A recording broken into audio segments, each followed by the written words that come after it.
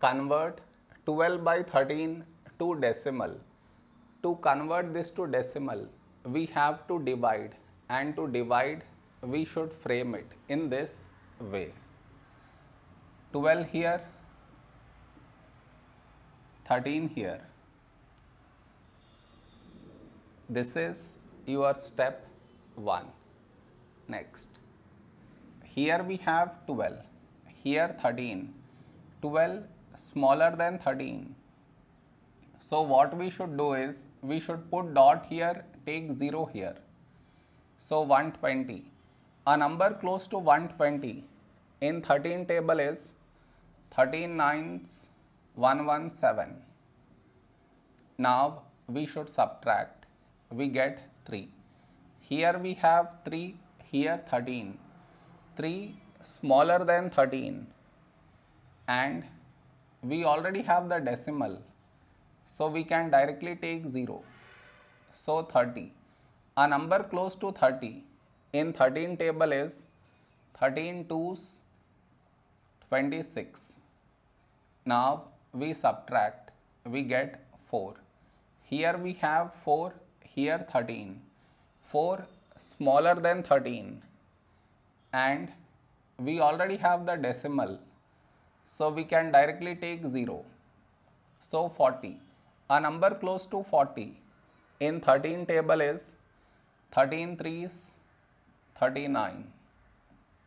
Now we subtract. We get 1. Here we have 1, here 13.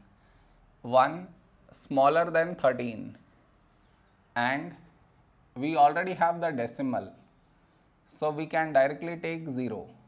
So 10. 10 is still smaller than 13.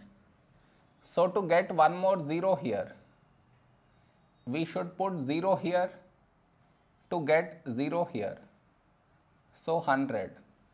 A number close to 100 in 13 table is 13 sevens 91. Now we subtract. We get 9. Here we have 9, here 13. 9 smaller than 13, and we already have the decimal, so we can directly take 0. So 90. A number close to 90 in 13 table is 13 6 78.